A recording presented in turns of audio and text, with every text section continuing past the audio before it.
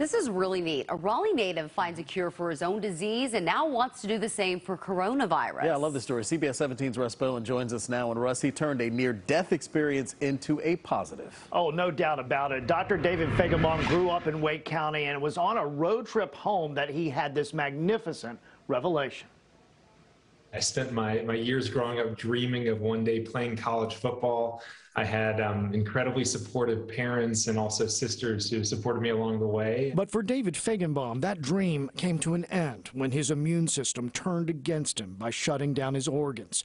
Undergoing chemotherapy for Castleman disease, he nearly died 5 times.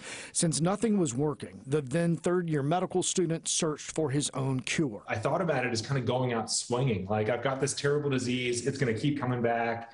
And I'm going to fight fire with fire, and I'm probably going to lose, but at least I will have, done everything I could to fight for life. And he won that fight by finding a 30-year-old kidney transplant drug that's allowed him to be in remission for 7 years, and to document that journey in a book called Chasing My Cure.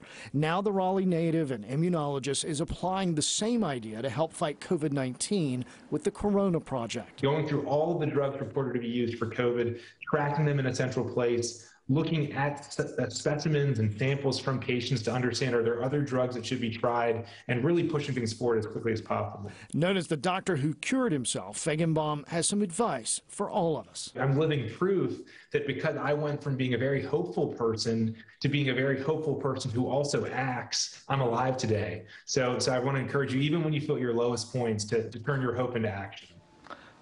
Words to live by, and that cure he found for himself has now saved other lives as well. If you'd like to hear more from Dr. Feigenbaum, the North Carolina Museum of History is hosting a Zoom event with him tonight. That's at 7 o'clock. Rod.